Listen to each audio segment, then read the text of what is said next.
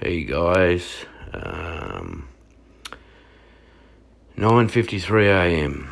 in Tasmania on the 16th. Yep. I've got my phone on aeroplane mode at the moment. This is now the third time I've tried to make this video. It was 40 minutes to start with, then 20, and now I'm trying again. First of all, the audio didn't work. Then secondly, a random phone call came in that stopped the screen recorder from working. So this is my third go. We'll see if I can get through it. I've had an extremely frustrating start to the day and been under tons of attack. I'm so tired and burnt out and frustrated and feeling depressed. And I'm sure everybody else is at the same time. There's a couple of things I want to talk about just quickly. The very first thing that I want to get off my chest is that,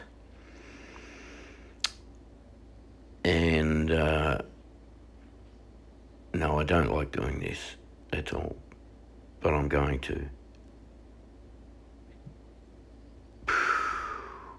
Cool Cat has lost his mind, I'm telling you.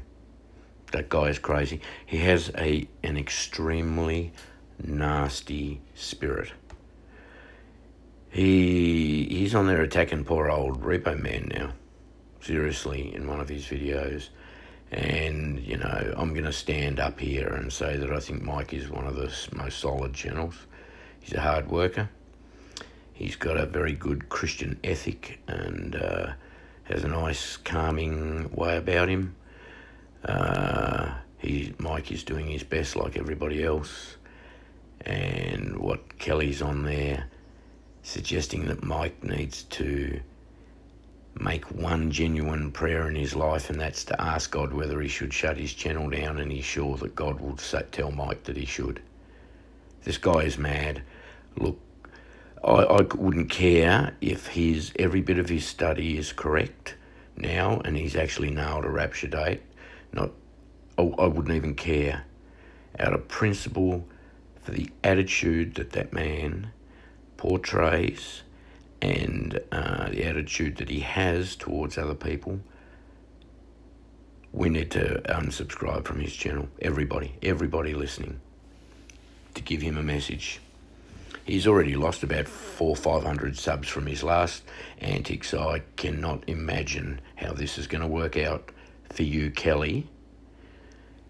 And you deserve it. You totally deserve this rebuke from God. You are a very nasty person.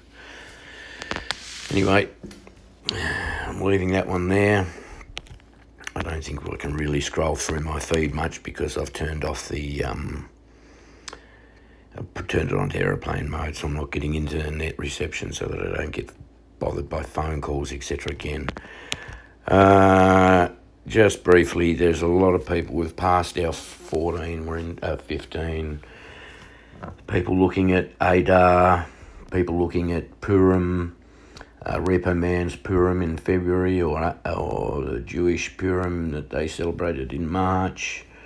Channels like Gevty, I think we're looking at 23rd of Jan being the outside date for the rapture. What I want to say, though, is yes, we are kicking this can down the road a lot. I've noticed that now. We are all starting to grab at straws. This rapture has to be soon, or quite simply the math no longer works for the fig tree generation, and that's the end of it. It's that simple. Now, I believe it's 1950, because the law the Knesset passed to allow Jews to come back into the land and the establishment of Israel as a capital. But be it 1948, 49 or 50, when you're at your 80 or actually 81 years, so that your full 80 years have been complete, take off 7 years, it has to happen by 2024, has to.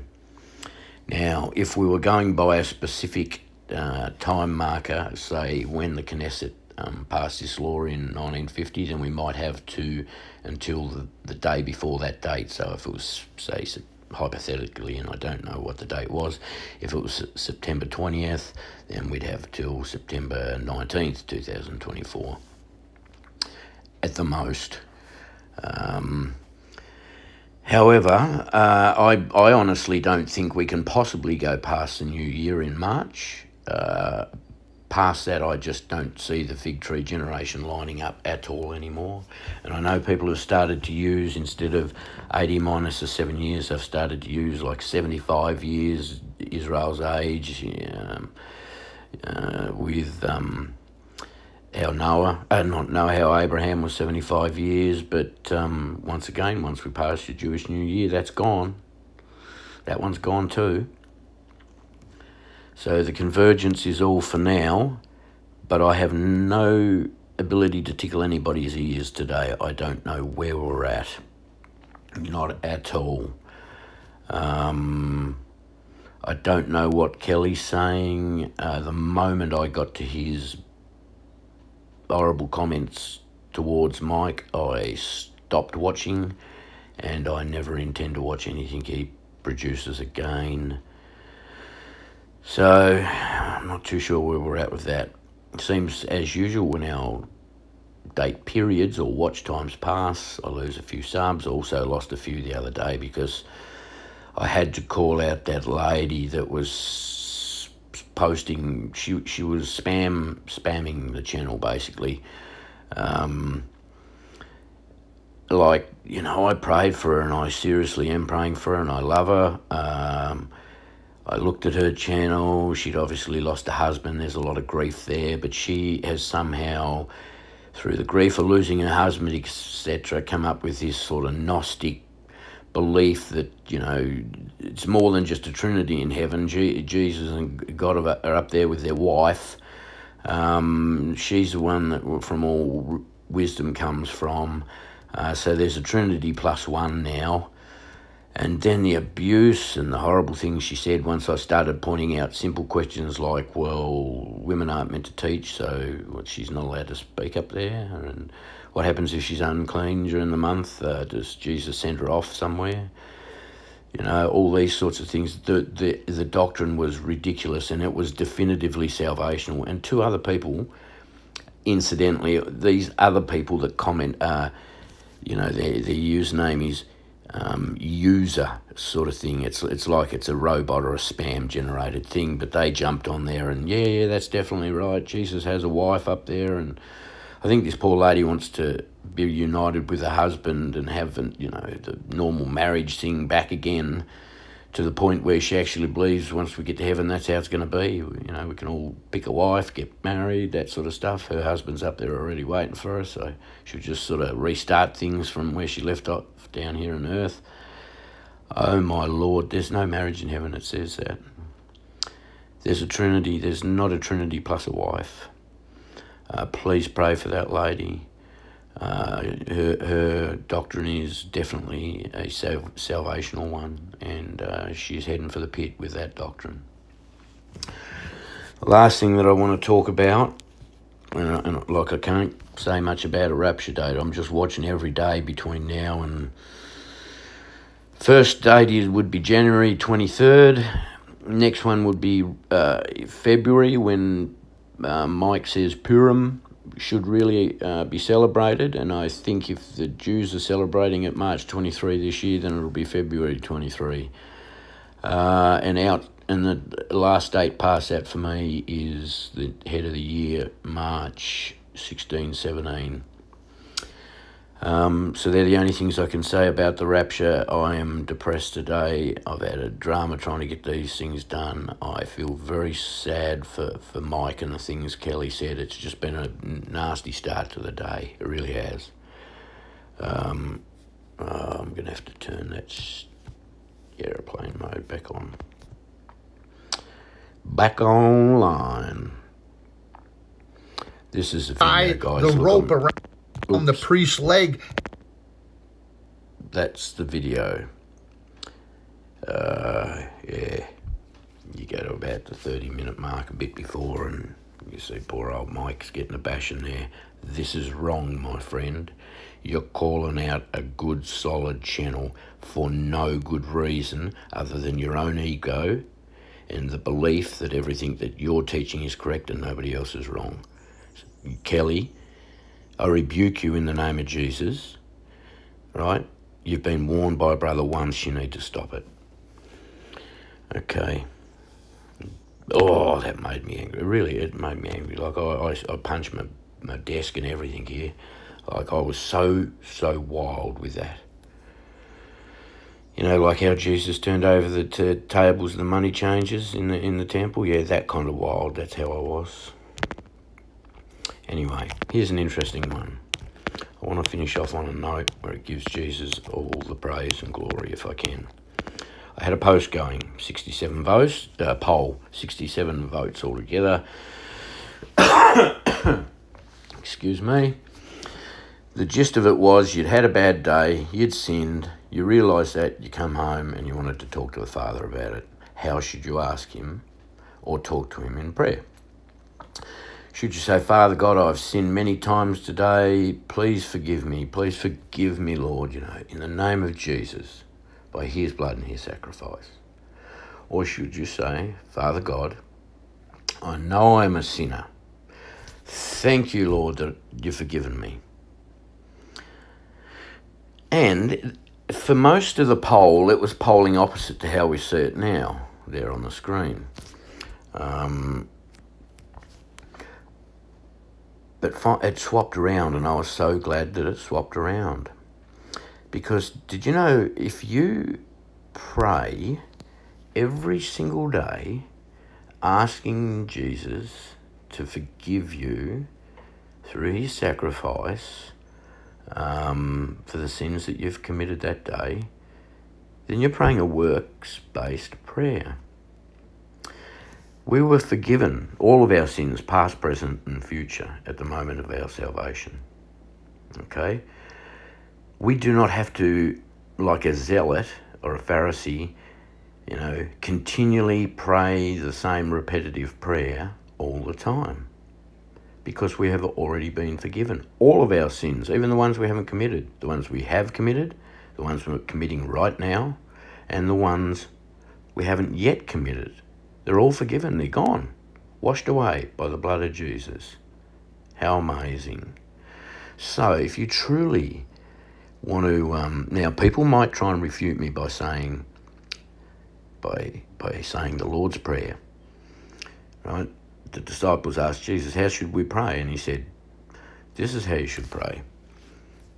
Our Father, who art in heaven, hallowed be thy name. Thy kingdom come, thy will be done on earth as it is in heaven. Give us this day our daily bread, and forgive us our trespasses as we forgive those who trespass against us. And you know the rest of the prayer. So they may say, Jesus said there, forgive us our trespasses. In other words, ask for forgiveness. But who was telling them that? Jesus. He hadn't died yet. He hadn't willingly given up his perfect, sinless life and shed his blood for us yet. The disciples were being instructed how to pray at that particular time, and that's how they were to pray to the Father and to ask for forgiveness of sins. We don't have to. Now, the Bible does say confess your sins one to another. Now, that doesn't mean in a Roman Catholic sort of a way where you have to say it before a priest. And it doesn't mean you have to confess your sins one to another. What it means is, say, for example, you've got a best buddy, somebody you can tell anything to. You're both Christians. He becomes your accountability partner, if you so choose.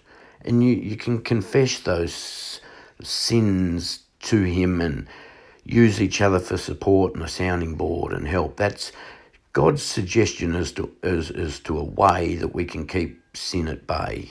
Confessing your sins to one another is a good way to do that. It keeps you accountable to one another. But that doesn't mean you run down into the mall in town and start yelling out your sins, like confessing them to everybody. Or that you have to go into a church and confess them to a certain pastor or priest or whatever. No, it doesn't mean that at all. So the way to truly, truly acknowledge Jesus in your prayers is to confess your sins to our Father. That way, an acknowledgement of your sin is recognition of the fact that God's word is true. Okay? So confess your sins to our Father and to other people if you want to, if you have those sorts of people in your life. But this is how you talk to our God. Confess your sins to God. Repentance is metanoia. That's a change of direction, a change of mind. That doesn't mean the physical act of getting down onto your knees every day and begging for forgiveness. Because what if you didn't do it for a week and then you died? You stand before God and what's he going to say? Yep, whole life was forgiven, but yeah, mate, we've just got this issue with that last week cover. We better have a little chatsy about that one. No, doesn't work like that. They're all gone. They're all gone. Past, present and future. So the way to truly give thanks to our Father for that and acknowledge that is to say, Father God, I am a sinner. I've sinned today. I've done this, that and the other. I truly thank you, Lord, in the name of our Saviour Jesus, that he has forgiven those sins. That's how you truly give it over to God, because our works are but filthy rags. That includes getting down every day on your knees and saying, Father, I've done this again, please forgive me. That's like the Pharisees and the Zealots. And, repetitive prayer and ritual, that's what that's like. Acknowledge that our Lord was perfect. He lived a perfect, sinless life. He's the only person that did. The only way to the Father is through the Son, and that it was his blood and his blood alone that saves us. You acknowledge that in your prayer by saying to him, thank you for forgiving those sins, Jesus. Your death was so powerful that it forgave my sins past, present and future. I accept that gift. Lord, I accept that gift and I thank you for it. That's how we truly give thanks and how we truly acknowledge our sinful nature before our Father. Because in doing it like that, you give so much power. Jesus takes all the power again. It wasn't something that we had to ritualistically do every day down on our knees. We acknowledged there and then when we confess these sins to our Father that we thank you, Lord, that we are already forgiven. God bless, guys. Stay encouraged. The rapture has to happen every day, any day. The fig tree generation is running out. The math does not work. I don't think past March, unless it's got something to do with associated with that date that I was talking about with the Knesset, which I haven't researched yet, or perhaps the establishment as Israel as Jerusalem as a capital. Because remember, God raises up governments and creates capital cities, and all those sorts of things are put into play by God. He controls those things. So a nation truly isn't a nation until it's set up just like all the other nations around it and recognised as such by those nations, as per Luke, the fig tree and all the trees. Anyway, give it over to Jesus, guys. We must be getting close. The spiritual warfare is great. And I am so sick of being here. I want to go. I truly want to go. Love you all.